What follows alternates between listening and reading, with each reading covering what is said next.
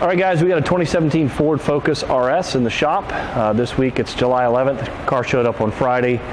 We took it apart and measured a bunch of things, weighed a bunch of things, made an initial post. Now we've done a little bit deeper digging, and we're going to show you some more issues with this car. All right, we got the hood up, and as you can see, it's a really short engine bay. The engine bay is literally that long, like 2.5 feet long. And unfortunately, the front axle center line is way back here. So the entire engine is in front of the front axle center line, which is literally behind the back of this cow. So the whole engine's in front. It makes for a lot of weight on the front axle. It's got about 59% over the front wheels, which makes it a challenge to do some of the things we like to do. One of the challenges, we want to make a camber plate, camber and or caster for this car. And as you can see, the strut towers are buried up under all this Tupperware. So to get to the strut tower, we have to pull all of this off. And that makes adjustments very difficult. You're going to have to leave this off, and that kind of leaves a big gaping hole at the back of the engine bay. So camber plates are going to be a challenge to adjust unless you're willing to cut all this up. There's a big strut tower brace, but the biggest problem is the strut tower itself is pretty small in diameter, and the OEM spring is very big. To be able to get any camber adjustment, we've got to move the top of the strut from here inboard, and we really need about 3/4 of an inch of travel. 95% of the cars out there, we can do this. This is one of those 5% where the spring is so big it physically has nowhere to go. There's less than 1/4 inch between the spring and the tower. It's going to bang into the tower if we move it a fraction of an inch inboard. So we can get no camber adjustment out of it, which really reduces the need for a camber plate right now. Initially, when a car first comes out, we like to make a camber plate that works with the OEM spring, like we did the S550 Mustang, Fitch and Camaro, the F22 BMW 1234 series, which is coming out in the next couple weeks. And when we released the S550 camber plate for coilovers, a year ago, we sold 3 or 4 sets. We released the OEM production version middle of last week. We sold 9 or 10 sets in a week. So the OEM version, when a car is brand new like this is much preferred because we can still work with the factory spring, a lowering spring, the stock shocks. People think the factory shocks on a new car are magic. Most of the time they're garbage. These shocks are nothing special. They have some little doodad on them, sport mode, doesn't mean anything. We can work with a coilover, 60 millimeter, 2.25, 2.5 inch ID spring with a real shock. Can make a big difference on these cars, and I guarantee you they're really, really soft, like all OEM cars are.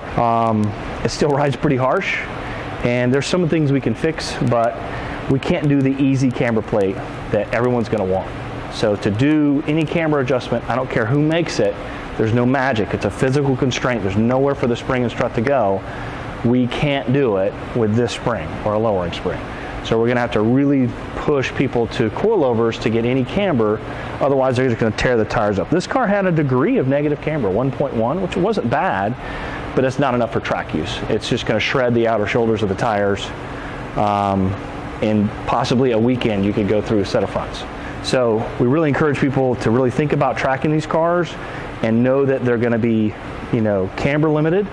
There is no factory adjustment, so that's one of the challenges we have. Next in this video, we'll show underneath and show you the physical constraints. All right, we got the Focus RS up in the air.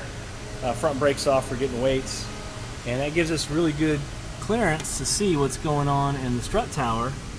And you can't really tell, but that giant OEM spring is not going to allow us to do any camber adjustment worthwhile. We might be able to move 1/4 inch, and to do any real camber adjustment, we need to move about 3/4 of an inch. Ford really pooched us on this one. No way are we going to make an OEM camber plate for this chassis. Not for these springs. It's got to be coilovers only, boys.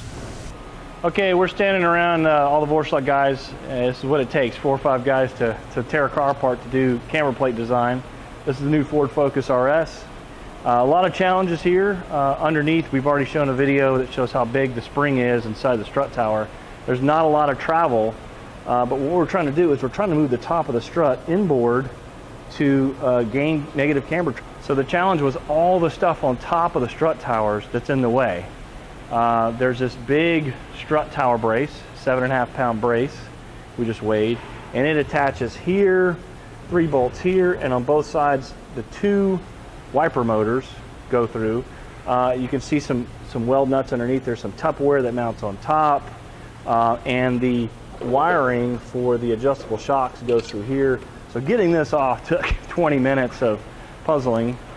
And above that, it was this rain tray here. It looks like a fiberglass piece. And above the rain tray was this weatherproof cover, and it's got these little speaker grills that pop in place for venting. Access to this. Yeah. All of this comes off. Wipers come off.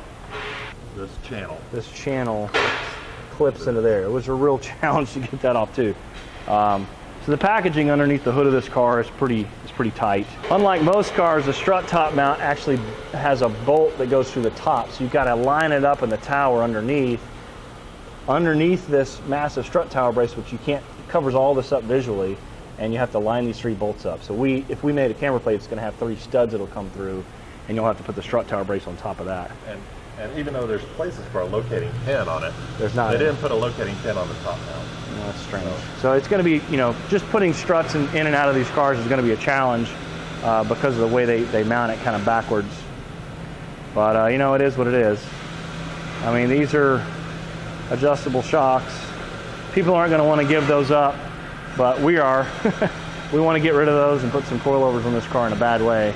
But we're going to see what we can do.